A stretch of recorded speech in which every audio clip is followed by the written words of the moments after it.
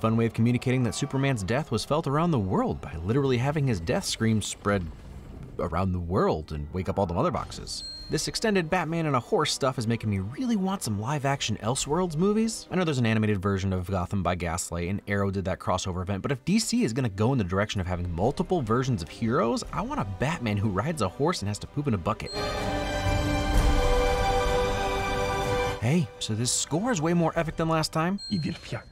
Ha, you don't know Brucey, baby. He had to climb mountains and then fight Liam Neeson's. The Aquaman. What is it about putting "the" in front of superhero names that makes them sound more real? Strong man as strong as alone.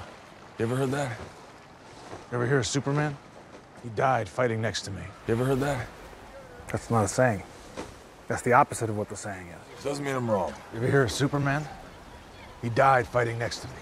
My point exactly. Wow, the Whedon lines start popping out at you, huh? I'll admit it's funny, but you can now see that that's not the tone Snyder was going for here at all. It's now also obvious that it was a pickup, and that the way the script was initially written flows way better. Bruce ignored Arthur's "you ever heard" joke and tried to cut deep with a "you ever hear that guy that died?" My point exactly.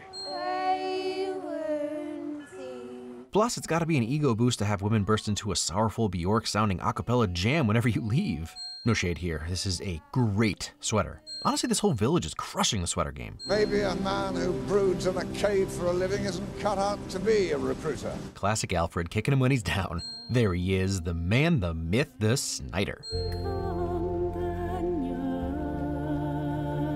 Nick Cave is always a win. And while the lyrics of Distant Sky seem to connect to Lois and the death of Superman with lyrics like "they told us our gods would outlive us, but they lied," the choice of using Cave at all is a real gut punch, as both Snyder and Cave have lost children. I like the amount of time Snyder gives to this moment. I also understand why Whedon cut it down to a montage. The same exact information is conveyed in a fraction of the time, but it's hard to argue that more time given to things doesn't make them better.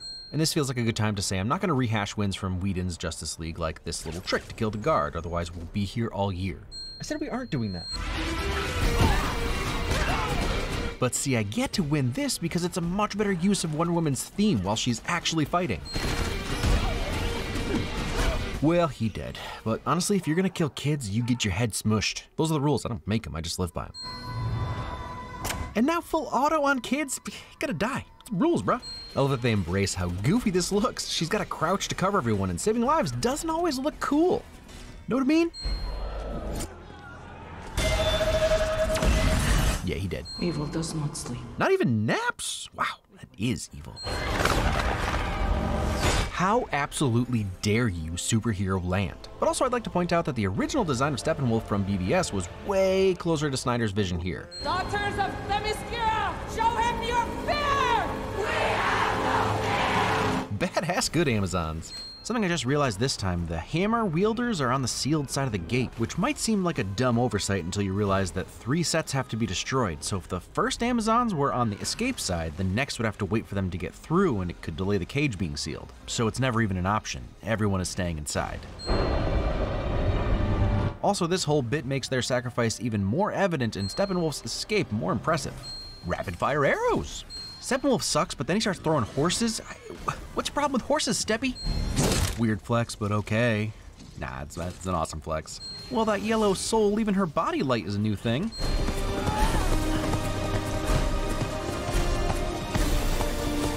The melancholy melody mixed with the pumping action rhythm in this score is giving us a hint that perhaps this isn't gonna end well. It's much more tragic this time around. Steppenwolf swatted it in Justice League, and catching it seems more respectful? He even tries to appeal to Hippolyta's reason here for a sec. Oh, noble queen, why do you fight? You can't save her.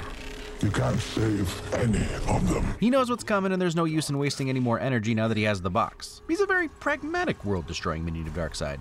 It just goes to show you can have the most memeable armor ever that will be mocked ceaselessly, but if you make a good movie and put the armor on a relatively compelling villain, no one will care. He will be pleased. He will see my worth again. And by he, you mean your nephew? That's right, Steppenwolf is Darkseid's uncle. Kinda makes his whole vibe a bit creepier and definitely more needy. No, Beard Fleck. I mean, whatever, Batman's got a Batman. If I had $1 for every possibly... Yeah, it'll make you even more insufferable. Okay, every actor who's played Alfred has done their own unique take with the role. I'm stoked to see what Andy Serkis brings. But Jeremy Irons' Alfred just continually rips into Bruce, and I love every minute of it. parademons get a way more frightening and imposing presence with these close-ups. The Superman ship. Hey, the anomaly from the Man of Steel score to make your brain go to the right place. In heels? Well done, Diana, well done. Definitely getting some metal album cover vibes, like Greek black metal. The white stripes are cool, but these lyrics are kinda hitting home. Plus it's off Cave's album, The Boatman's Call, so... I'm just never gonna complain about Paul Smecker showing up. Willem Dafoe is always a win. He's trying to fan the flames of war with the surface. He lies. Look at that, even setting up Aquaman. Sad, I fall before you. The whole appearing in stone works. Makes Desaad a little scarier, which was still confusing because it sounds like Steppy's just pronouncing Darkseid kind of weird. No protectors here. No lanterns. No Kryptonian. Yeah, but they've got the rich guy who dresses up like a flying rodent, so look out. You got your money's worth. Took me almost a minute to disable it. Hi there. There is a vibe. This is a genuine vibe. If you're lucky, you may get to inhabit some unwilling stranger's body in a few decades.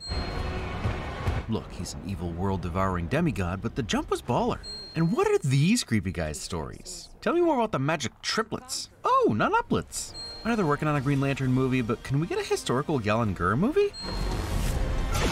Oh, I guess we're not gonna get a Yalan Gur movie. But a Darkseid with a Lantern Ring movie could be cool. The defenders of Earth attacked and fought as one. Massive teamwork. So this makes Diana a way better badass than we realized, correct? If Ares is landing the deciding blow on Darkseid and she beat him later? Did I mention all of the old gods' workout routines? Sergei Constance and Aurora Lazaral? Look at her obliques! They did what no world had ever done. Sent the enemies back into the stars. And they didn't even need a rousing speech from President Bill Pullman to win. The Atlanteans had an octopus make a special box and then they put it on a pedestal. The Amazons used some kind of light ray and then put it on a pedestal. Leave it to the humans to just toss it in a hole in the ground in the woods. Not really. Maybe he can hear her heart beat loud? It's not my fault no one saw it. Let this be a lesson to you, vibing can be dangerous. I vibed with someone once and we have 2 kids now. Too bad that car is a classic. I like the realism of her being thrown from it though. Classic rarely means safest or safe or not metal death box. Ooh, I like that. His shoes cannot keep up. I know the Quicksilver comparisons are there, but honestly I love this portrayal of Flash's power. That kind of speed would decimate everything around it. Just ask A-Train or Huey's girlfriend Robin. Oh, wait. Maybe don't do that. Cool save though. Snack hole strikes again. We haven't gone there yet.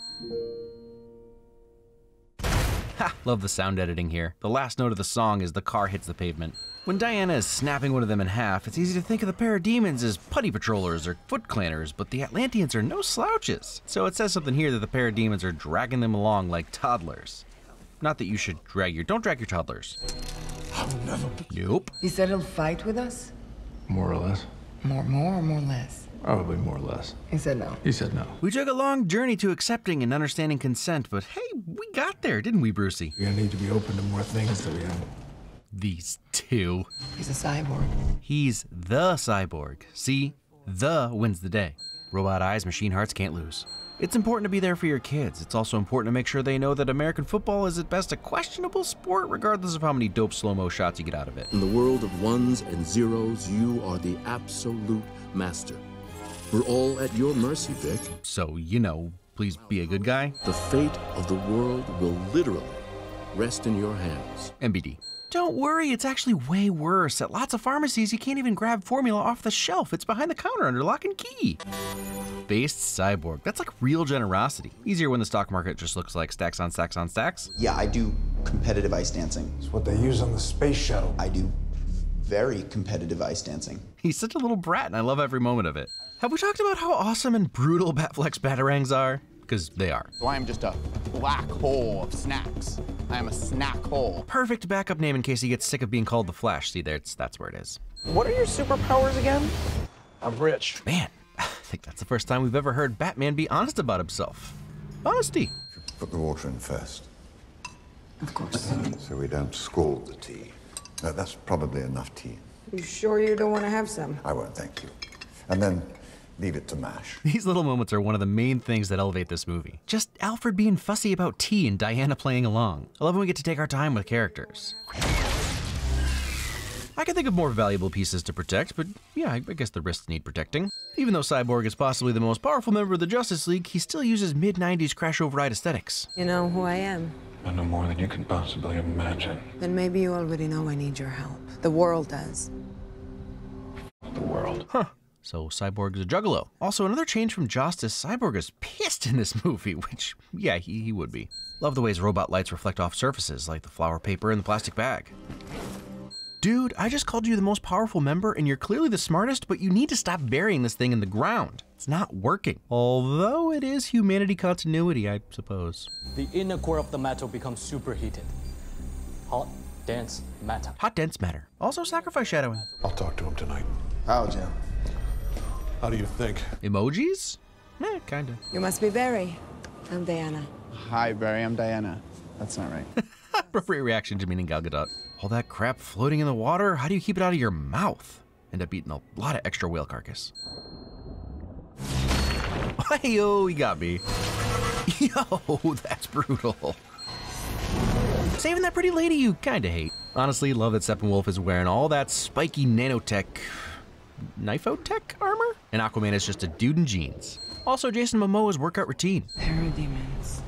Okay. I know he's often the comedy relief, but I appreciate Barry's disbelief with a lot of this. Yeah, there are scary aliens, but they're called parademons? Why? Who called them that? Did they speak English? Because their name is in English, which seems like a pretty big coincidence. 9.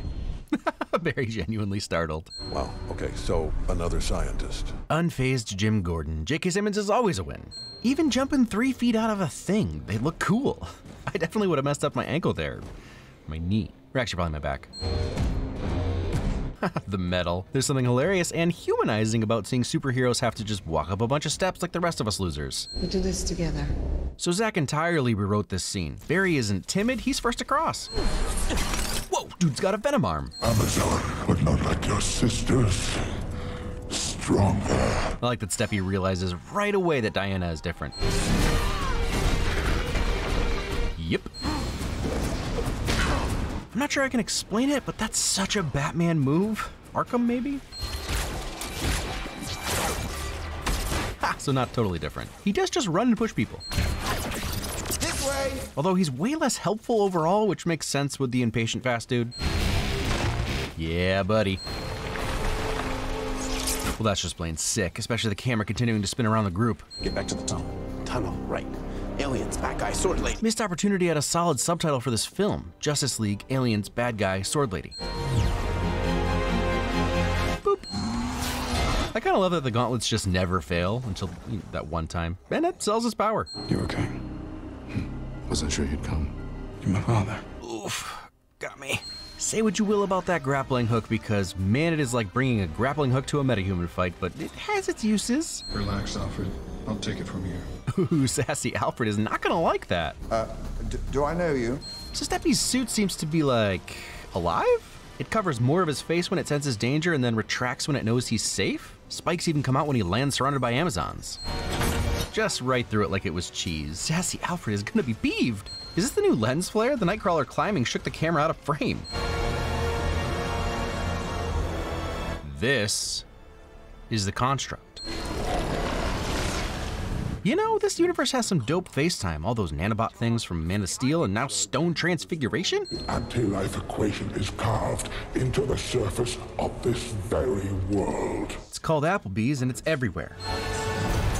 The helmet is much more form-fitting than I expected. I have turned 100,000 worlds to dust looking for anti-life. I mean, next time drop a pin, but also, I guess when your conquering is in the hundreds of thousands, your decimating spreadsheet can get unmanageable. He wants to fly.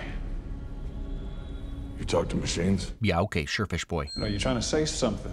How do we know you're not working for them? Guy who just showed up and is immediately questioning other people's motives is not a great look, Namor. It's a long story. You got somewhere else to be. The Nazis found the box at the end of the Second World War. Yeah, it's always the Nazis, isn't it? Particles of house become particles of smoke. Anybody with a match can turn a house to smoke. Put them on the box.